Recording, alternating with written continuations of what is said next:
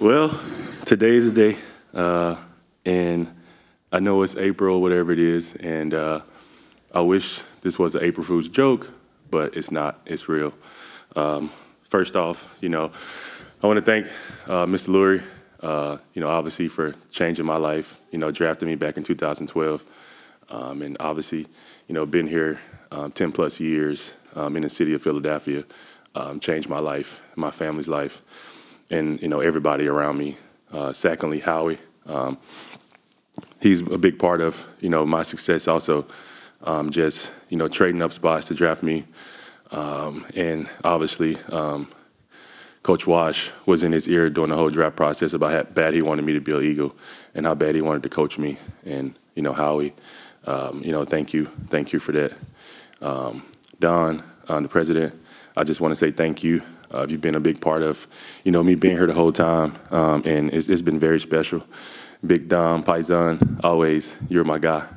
To every coach, I've been a part of, staff and everybody, it's been important to me, this 12 years, and even back to high school, Coach Woodfalk. I can keep going. Coach Wallace, guys that was so important to me during my career early on. And, and those things that you don't forget, lifetime's a long time. And, I learned that, from a good buddy of mine. And it's true. You never forget those people. You never forget, who helped you along the way, who's still helping you, who still got your back.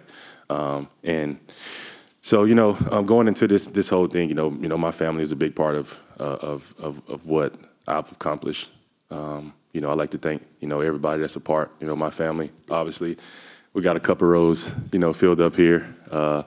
Obviously, Casey, her family's here, friends, everybody flew in. So it's been very special.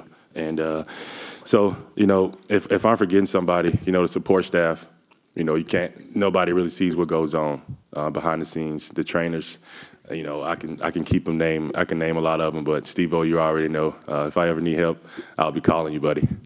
So Steve-O and, Tom and, that whole training staff, Shanice, Jerome, Joe, even Mark, when Mark was here, he played a big part of making sure I got ready to go. The cafeteria, T-Roy, Keish, everybody, Dira, James, Eric, I wish I could name all of y'all, but I was trying to keep this as smooth as possible. The video department, I got to thank y'all, T4, you're always my boy, and,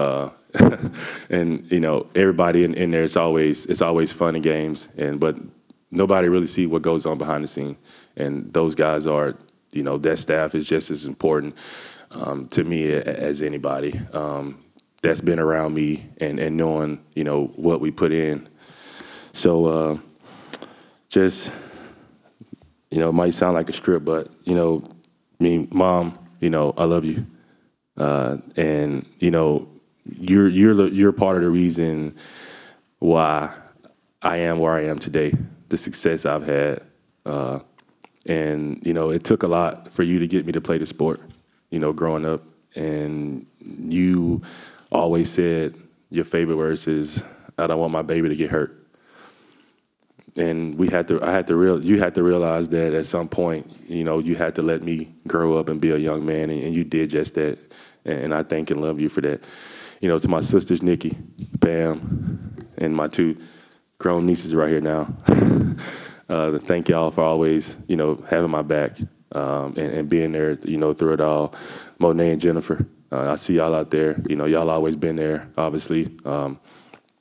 We all know that my brother played a big part in being a father figure in my life. And apparently I wish he could be here today, but he's here with me in spirit. And we all know that. Casey, you've always been there the last 5 years. I met you in 2012, and it's always been special. But we've been obviously in the relationship for the last 5 or 6 years. So it's been special. You always had my back. But to the city of Philadelphia, it's been important that we all seen this day coming. I always knew this day would come with me. And the city of Philly is tough to play for. And playing in Philly, you got to have thick skin, especially being drafted in the first round. So to the city of Philadelphia, I thank you a whole lot. I see a bunch of faces right here in the media. You guys are, y'all have a job to do, and y'all always done that in a respectful way, and that's the most important part is, when you're a good player, and the media. It don't matter who you are, good or bad. The media here, it's tough. It don't matter, but they can be good to you sometimes, and you always respect that. But as a pro, you have to realize that, you know.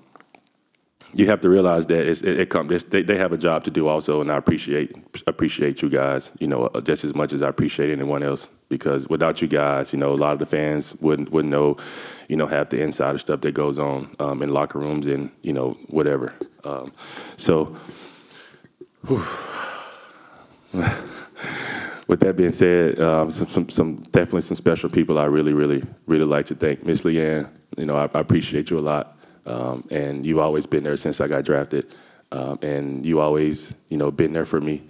Miss Kathy, who can't make it today. I wish she was here, but, she's always been there. And I always consider Miss Kathy and Miss Leanne as a second mom, my mom away from home.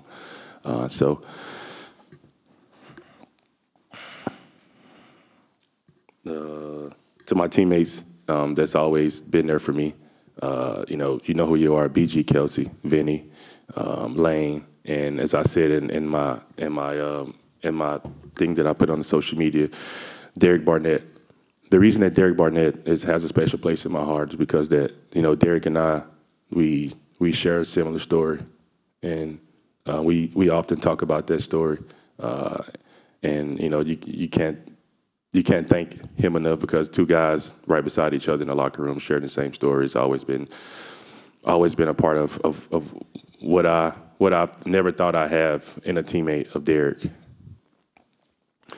So basically, just growing up back home, Yazoo City, and you never know that I never knew that I'd make it to this point in my life in the NFL, and I appreciate the small town that I'm from, all the people that's there, and just me being able to make it out of Yazoo City. It shows the youth that there's a way out, and that you can make it out. It just depends on what you want to do and how you want to handle it.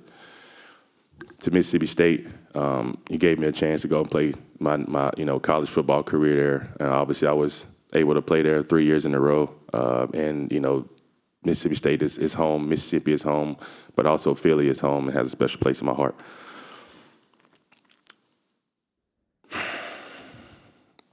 This decision was not easy, and I knew at some point in my career it was time for me to retire from the NFL. Is obviously the reason that I'm here today. It comes with a lot of emotions. This game is mentally and physically can take a toll on you, and I've enjoyed it at the highest level. I've been at the highest levels, and at that point, I felt like that I've gave this game all I could give.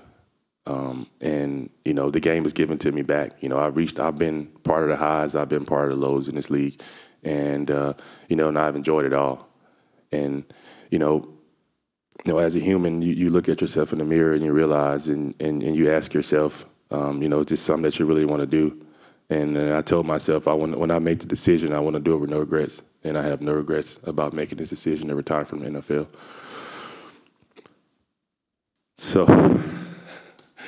So with that, today is a very special day for me. It's a very special day for my family. It's a very special day for this organization. And it's a very, very special day for the city of Philadelphia. Again, I want to thank everybody that came here to support this. I hope y'all didn't think it was going to be an hour long. But I will open up to any questions. When you look back at this now, what do you want your legacy to be when people in Philadelphia, the team, and everybody else look back at your career? Man, when people look back at my career, the biggest thing is I want them to look at the way that I played the game, the honest way I played the game, the way I went out, the way that, they looked at my leadership, even the younger guys. I still want those guys to call me for leadership advice, and that's what I want to be looked at as. You talk about some of the young guys. Do you feel like that's part of your legacy too, like what they do in their careers going forward? Oh, absolutely. I think that's part of it because you got guys when I was young who led the way for me. Guys like Trent Cole, Cullen Jenkins, and Darryl Tapp. Those guys kind of showed me the way of how to be a professional, how to be a pro, and how to go by approaching things in certain ways. Was there a moment that you knew you weren't going to come back and play anytime during the season or after the season? When did you kind of feel like you knew it? Well, just honestly going into the season, was kind of one of those things I had in the back of my head, whether it's maybe our last season or not, and then after the season, I took some time to myself and realized that hey Fletch, I think it's time for you to go live life a little bit and enjoy like things I'm looking forward to is going to see my nephew play football, going to see my nieces play any kind of sports that they go, and those are things that I'm looking forward to doing, and that was the biggest thing. How important was it for you, Fletch, to finish where you started? It's very rare. You have people like Jason and you and BG and Lane playing in one place the entire time. How important was that for you? It was very important, and the biggest thing is the reason I have my entire family here because my entire family was at the draft when I got drafted, so I wanted my entire family to be here when I retired. But it was very important, So to me, is you just got to realize, and has it set in yet? No, it hasn't, because normally I'm off this time training, but will I miss it? Absolutely, everybody does. You spoke about how it's changed your life, Philadelphia. What specifically about Philadelphia has done that for you? Just the impact of the great people that's I've surrounded myself around. That impact of coming from a really, really small town, and at the age of 20, 21 years old, I'm in a big city somewhere I've never been, and Mom told me you can't come back home, so you got to figure it out and grow up and be a young man, and I think I did just that. You mentioned how your mom, when you first started playing, had the thing about not getting hurt. Your durability during your career, I think you only missed a little more than a handful of games. What do you attribute that to, and how were you able to kind of manage pain management and play through that? I mean, I don't get banged up too much. The games I did miss is because I just specifically just couldn't go. I think the first time I missed a game, I think it was my rookie year, I had a concussion. I couldn't go there. It was the last game of the season. Then the next 2 games I missed, I think it was a grade, like 2 or 3 calf strain, which I worked my butt off in the training room and come back in 2 weeks. But it was just the way that I trained in the off season, honestly, because I trained with the same guy for a long time, and Dion always told me that less was more. And at first, I didn't understand what he was saying because I was such a young player. But then the older I got, I understood, why he always told me less was more. And, just the way we trained and recovered and the way we approached things in the off season really helped my durability during the season. Just to follow up real quick on that, Kelsey has mentioned how the injuries that they basically played a huge part in him retiring. For you, how fortunate do you feel to kind of get out with never having really a major injury, and how do you feel physically at this point in your life? I mean, right now I feel great. But I mean, just knowing what you're going to put your body through, during the season, knowing that the pain tolerance is, in week 1 is going to be totally different in week 14, and you go through it and you go through it and you go through it and you find a way. And that's what football is about. You finding a way to go out there and to try to get the job done right for your team. Everybody around me know that something has to be broke for me not to go play, and that's the way I approach it, and that's the way that that I always try to be that guy. On Sundays, and sometimes I just tell Coach, hey, just get me to Sunday, and then you'll appreciate it. So there's just certain things that you got to know your body. You got a training staff that knows your body, that know how your body responds to certain treatments to get you to go. You mentioned Derek Barnett, and you shared a similar story, and you never thought you had a teammate in him. In what ways did that show up and support you throughout your career? So early in my career, obviously my brother passed away, and early in Derek's career, his brother passed away. So I was there for Derek to lean on his shoulder, to tell him that I know what he was going through, to let him know that, no matter what anybody says, it's going to get better, it don't. And just me giving him those few words and the encouragement of just being there for him as always. And he trusted me and know that I had already been through that. And that's why we have so much respect for each other. For you, Fletch, how much is Shadrick in your mind today? He's with me. I'm doing everything the way that he would want me to do it, the way that, he would want me to have the entire family here. He would want to be here. So, he's always with me. Obviously, he's tattooed on my forearm, so he's always with me. And, I know he's appreciating it, and he's probably got his chest stuck out right now. How proud of he is of his little brother, his little big brother. I'm sure favorite memories, Super Bowl and winning awards. Are there any moments that maybe people wouldn't know what happens behind the scenes that you really will stick with you when you look back upon your career? There's so many moments that's gonna stick with me. Obviously, we've always had a great locker room. I've always liked, kicking it with the boys in the locker room, hanging out, between meetings and practice, after practice, just things like that. I think that's the biggest part that I'll miss, being able to, go around and joke around with adults all the time. And at the same time, we got a job to do, when we go to practice and also, getting ready for the game. Is the Hall of Fame something you've spent any time thinking about, and would that mean a lot to you? I think me and Howard just talked about that.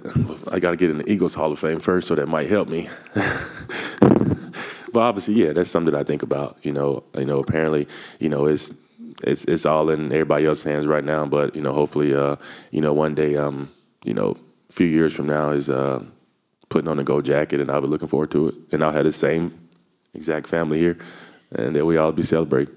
How early in your career, Fletch, did you realize you were that level of player? I think probably after I made like my first Pro Bowl. The year I should have made it, I didn't, which always happened. In the second year, I went on to make 6 straight. So, at that point, I feel like I could be a really dominant player. And, obviously, a lot of people just kind of, some games I would just take over the game. And then I realized, like, man, like I can be really, really good at this, So yeah. At what point in your career did you realize the impact that you had on the city, the team? You could see your impact come back to you, or at least realize that how much you meant to the place.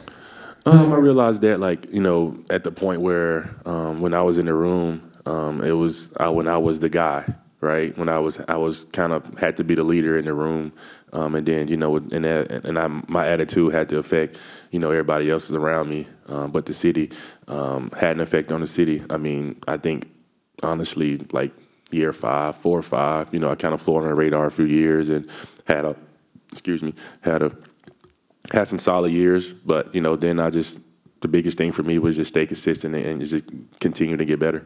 Kelsey mentioned he played with very few players that would succeed regardless of scheme or philosophy or coaching, and you were one of them. Did the game come easy for you at times? I wouldn't say it never came easy. I had a teammate who's now head coach in the NFL, D'Amico Ryans, and his words to me is, you don't let a scheme reflect what kind of player you are. He said, great players find a way. And that always stuck with me, no matter what scheme we was in, no matter where they told me to play, 4 technique, 2-eye, 3 technique, move to a 5, it don't matter. He said that you don't let that determine what kind of player you are. And he just go out and dominate and do your thing, and they'll find a way for you. Fletch, you thank the video guys, and there have been some moments in your career where you're mic'd up, NFL Films, Eagles Entertainment, and fans have really responded to some of the moments when you're mic'd up and you and BG are having those moments. A, who's going to keep BG in line without you there? And then B, what is it like to be on the field with him for as long as you were and when he's like that? I think we'll have to give Big Dom a mic. Big Dom going to keep him in check, or, put like a buzzer or something on him. Every time he starts talking, just buzz him and it vibrates. So. What are your plans post-career? Right now, just taking some time to myself right now. That's the biggest thing. Obviously, everybody know I'm a rancher, not a farmer, but I do a little ranching, and honestly, just making a slow transition to life. And hopefully, obviously, I'll be back around here, a lot. Just trying to still help younger guys just develop, and just work on their game. But in the meantime, I'm just having some peace, and again, I get to go enjoy watching my nieces and nephews play sports, and grow up, and I'm really looking forward to that. Have you spoken to any of your former teammates who have retired about what it's like to make that transition, and if so, what kinds of advice have they shared with you? Just don't get in a rush. Some guys, obviously me and Trent are really, really close. And Trent say, hey man, like you take your time. You do what you need to do, take your time, make sure you have a clear mind, making sure you have that slower transition to life, right? Because things are going to be different. I have a lot more free time, and to be smart with whatever decisions you're making, as if you were still playing, because obviously your name is still attached to the NFL, because it was still, you get in trouble, it's still going to come up as former Eagles, player or whatever. But just being smart, making a slow transition, whether it's, moving south, staying here, or just figuring it out. Think back to the 21-year-old who came in 2012. How are you different now? A lot different. Obviously, just growing up and having to become a young man a lot quicker than I had to be, because obviously I was a professional football player at the age of 21, right? So at that point, I try to give advice to a lot of the young players, say like, you're not in college anymore, and you just have to take that advice from them, from your peers, obviously, and just be smart about any decisions that you make.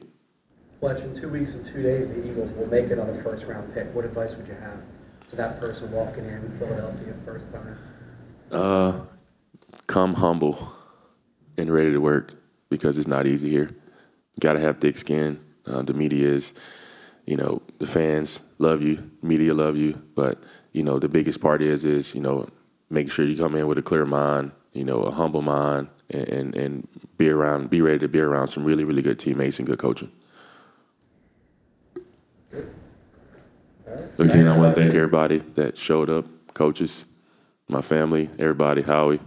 Thank y'all.